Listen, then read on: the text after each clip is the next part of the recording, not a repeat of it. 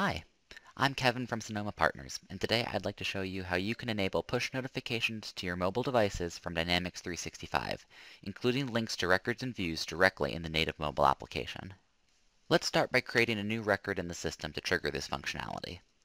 One of the major limitations of the native mobile application is that it doesn't allow for push notifications out of the box. We'll overcome this deficiency by leveraging Microsoft Flow. Within Flow, we can configure triggers from Dynamics that send push notifications with deep links to views and records. In my mobile device, you can see the minute-old notification here in the Notification Center. I can open it up, which takes me to Flow, and from there I can jump into the native mobile app to see my record.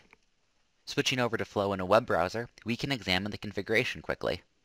You can see my trigger, based on the creation of opportunity records. And below is the push notification action. Notice that the linkage to the native mobile app is simply a properly formatted deep link, referencing the entity code and the record GUID.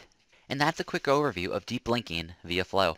If you have any questions about how this can be done in your own environment, or if you'd like to learn more about the benefits of Flow for Dynamics 365, give us a shout at sonomapartners.com.